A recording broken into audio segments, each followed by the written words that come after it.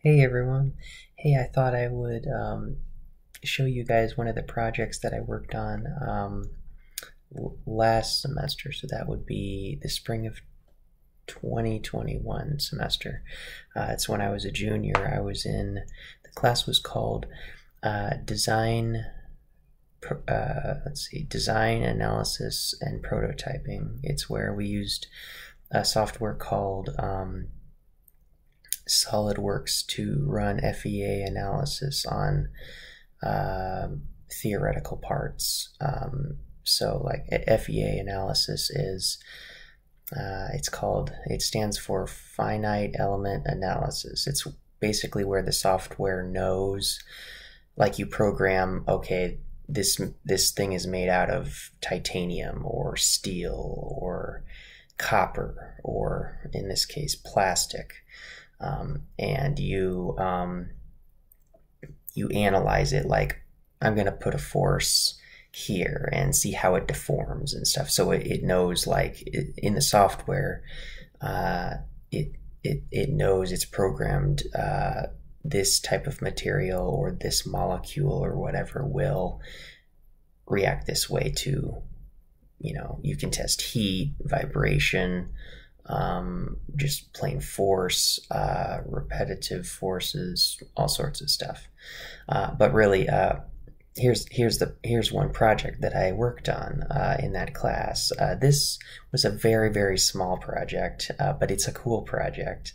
And it's so I was allowed to make a chess piece generally. I chose a queen in this case, or I could make some kind of keychain thing. They just wanted you to be creative and get a feel for 3D printing. This is a 3D printed part. Isn't that cool? So I made a queen. So here's a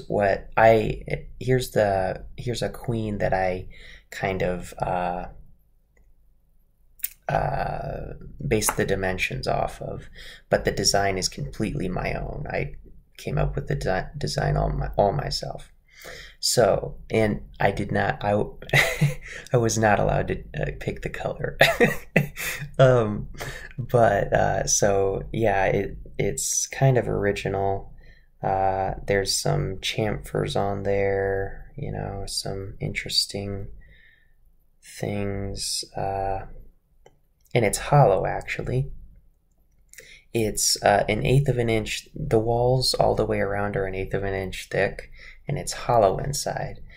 So I made it square because I was like, when do you ever see a square chess piece, So, but it's hollow because I wasn't sure how stable it was going to be. It has a very low center of gravity because a lot of the mass is down here because it's so wide down here, and it's a lot of the material is in the center of the piece, so it goes straight down, and it's very stable because it has a wide base. But I purposely made it hollow. Well, first of all, you have to make it hollow when in this case you have to make it hollow when you're 3D printing something, because you can't 3D print too thick of a wall or it will warp or deform in some way while it's printing it, because you have to heat up the plastic to get it to like a melting point in order to print the part. So if you make too thick of a wall, then things don't cool down properly and different things. But anyway, I made it hollow so I could put sand or something like that in there, just in case it wasn't stable enough, or I wanted to make it heavier or whatever. And then a wide enough base that I could paste like felt paper on it or something. So yeah, I thought I would show that to you because I thought it was cool, and you might too. So there you go. Hope that was cool for you.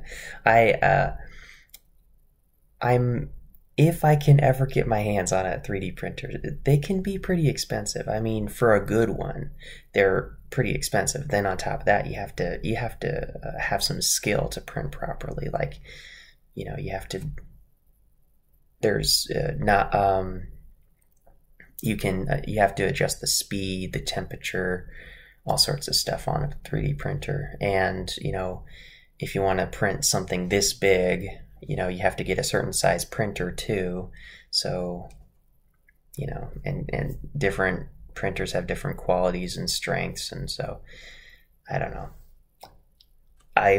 It'll be a while, maybe, if I do get one, but I think it would be cool to get a printer where I could print a whole, black and white, chess piece set. That would be cool.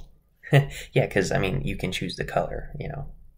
I couldn't, but you can, if you have your own printer.